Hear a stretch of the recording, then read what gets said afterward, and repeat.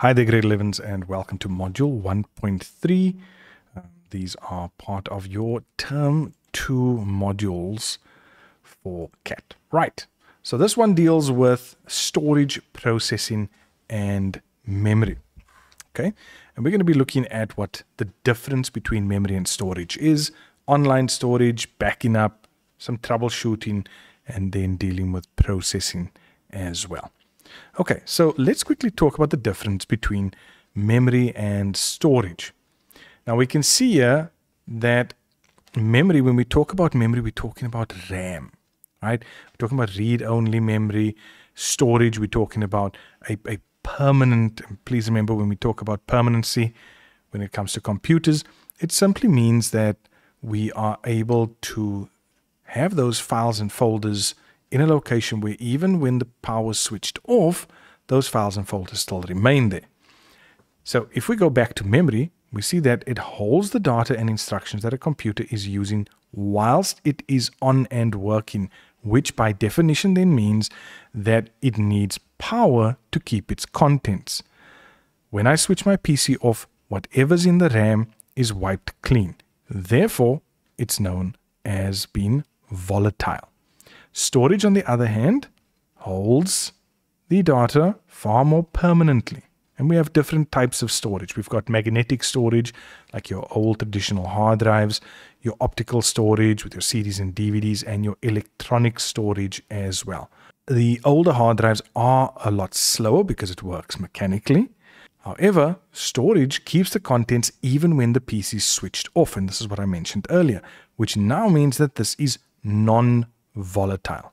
Okay, now I'm mentioning this because this is something that comes up often. Know at least two characteristics of memory, two characteristics of storage, and in some instances you might even need to discuss the differences between the two. So saying that memory needs power to keep its contents on, while storage keeps its contents even when the computer is switched off. So one is volatile, one is non-volatile, you know, those type of things. But this question can come up in a table form, it can come up in a discussion, anything like that. So very important. Then we start dealing with adverts, and you know, sometimes they don't even give us the question like this. Sometimes the question might be based on an advert that we see. And here they identify the memory in each one of these ads. This one's got 12 gigs of DDR4 RAM. This one's got 16 gigs of DDR4 RAM. Now remember, where the advert refers to RAM, random access memory, we are talking about memory. Okay. On the other side, here we see an SSD and an HDD. In other words, a hard disk drive and a solid state drive. Now, if I go back, what did we see? Our flash drives and SSDs are electronic storage, examples of electronic storage, and our magnetic storage is our hard drive. But these are still storage devices. Okay, in this case, I've got a 256 gig SSD, and in this case, I've got a 1 terabyte hard disk drive. So again, all they're trying to show us is that terms such as HDD and SDD all refer to storage on the computer. Bearing in mind, an SSD is much faster at transferring data than a traditional hard drive. Okay, and so obviously then a computer with an SSD will perform much faster than the same computer with the same specs having a traditional hard drive. We just mentioned now our hard disk drives, or our traditional hard drives. You can see there are my disks. Here's an actuator arm, and you can see there's 1, 2, 3 disks where all our data is stored. So these type of drives are non-volatile, which means it doesn't, once the power is switched off, those files and folders don't disappear. They are magnetic storage devices. The internal hard drives plug into the motherboard. It has moving parts, so this is always spinning, and it needs to be fragmented from time to time. So how does this differ then from our solid state drives? Well, here are a few examples. There's a solid state drive. This is also a solid state drive, but this is an M.2 drive, and then we've got an external one here as well. Also non-volatile. this one uses electronic storage, okay, which means it's much faster. It's got no moving parts. It uses less power than the traditional hard drive, and the internal SSDs plug into the motherboard. Like this one fits directly into the motherboard or onto the motherboard. Right, so then what is online storage? Well, this is disk space that's allocated to you on a server on the internet somewhere. This could be in the form of Dropbox, Google Drive, or OneDrive. So when we look at a breakdown of this, you can see this is the server, and each person that is connecting via whichever device, they are then allocated a certain amount of space, and they are able to upload, copy, paste, download from their particular bit of online storage. So we are storing files on a server on the internet. Now again, you can go through the advantages and disadvantages. Obviously, the main thing is that I can access this from anywhere. Granted, I need an internet connection, but I can access it from anywhere and any device that has an internet connection. I don't need to worry about the backups. I don't need to worry about the security. But you just need to bear in mind that you need an internet connection. And if you've got a slow internet connection, then some of the files might not be usable, especially when they are large ones. So again, disadvantages and advantages, we just know two. Then we look at the difference between online storage and cloud computing. So we already said that online storage is where I'm saving files and folders to my allocated space on a server somewhere on the internet. Online storage differs from cloud computing in that it only involves storing files online. That's why it's called online storage. So what is cloud computing then? Well, cloud computing means that actual programs run on a server on the internet and you access them through your web browser. So am I installing this program on my PC? No, I'm not. It's installed on a server on the internet. I've got to have my browser open to be able to make use of that. Then backing up. So remember, backing up is where I'm creating a copy of the data or information and I'm placing it in a different location. Emphasis on the word copy. Okay, why do we do this? Typical question that comes up. We do this in case the original files or folders are lost or damaged. We need to just bear a few things in mind. It must be easy to restore the data from whichever backup media we've chosen, and it should also be quick and easy to make a backup. So some of the popular backup strategies include flash drives, portable hard drives, and online backup services. But with this, we also need to look at the difference quickly and just understand the difference between backing up and archiving.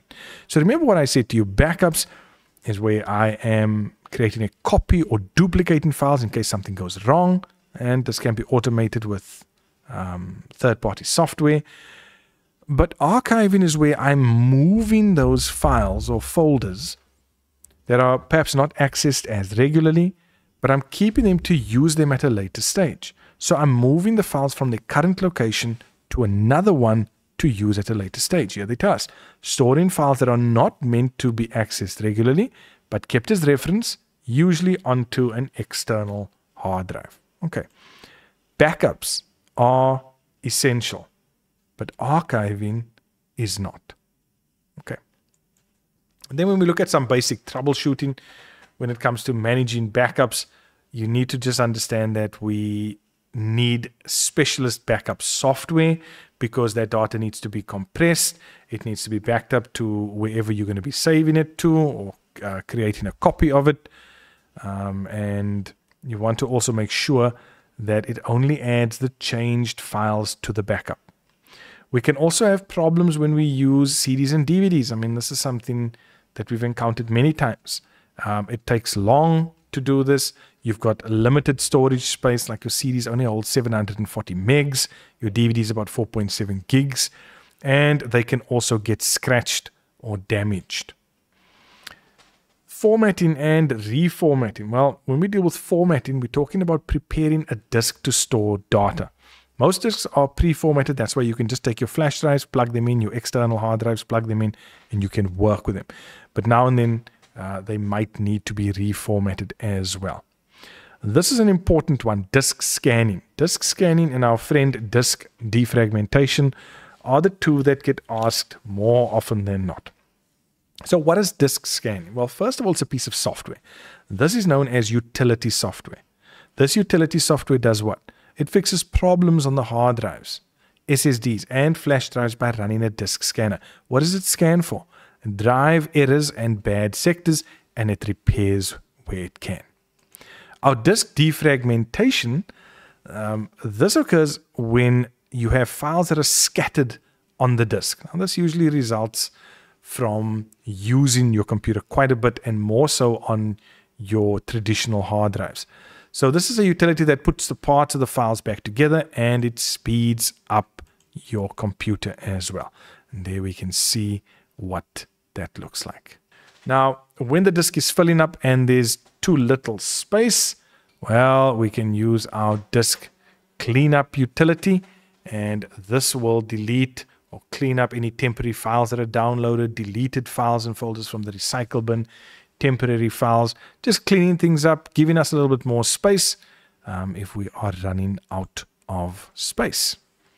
And then lastly, we look at processing. Now, we have 4 superheroes here in our processing.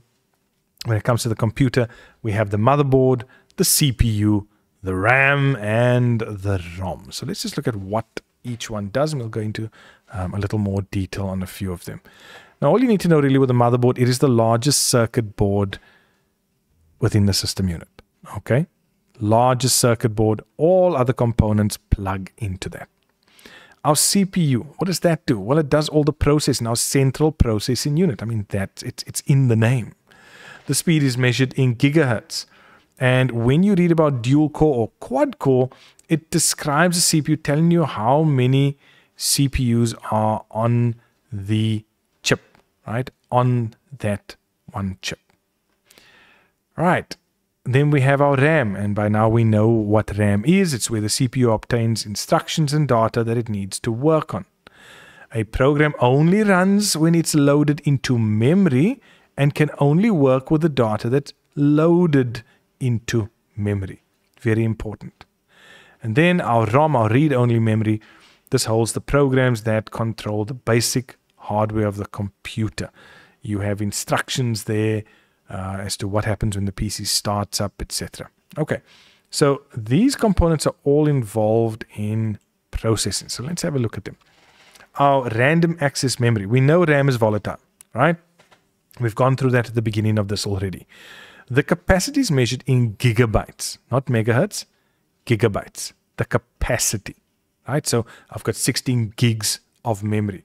I've got 32 gigs of RAM. The speed is measured in megahertz or gigahertz, depending on the make and model. Then our ROM. This is a permanent area of storage. In other words, whatever info is stored here is stored so permanently.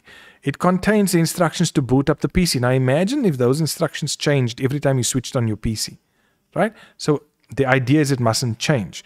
It's non-volatile. And data in these chips are either unchangeable or they require a special operation to change them. We also have cache memory. Now, this is high-speed RAM that's placed between where? The CPU and the RAM. It can be accessed faster than the RAM, and it's really just used to store program instructions and data. Now, bear in mind, your cache memory has very small capacity, so it's measured usually in kilobits or megabytes. All right. Then we also look at how the computer starts itself up. Now, this is a typical question that comes up from time to time. You need to know the order. You need to know what they are asking of you. So please, when you do get this question, just read it very carefully. So I press the start button. ROM has its instructions. Those instructions go through, it tests the hardware. The CPU continues with that. It looks to find a bootable drive. So it goes, it checks, okay, there's a keyboard, there's a mouse, there's a screen, there's all these things. Finds the hard drive, finds the boot sector, finds the operating system, and loads it. All right, let's go through that again. So I switch the PC on. I press that button. What then happens? The ROM checks all the hardware. Remember, it's got those instructions in it. Checks the hardware.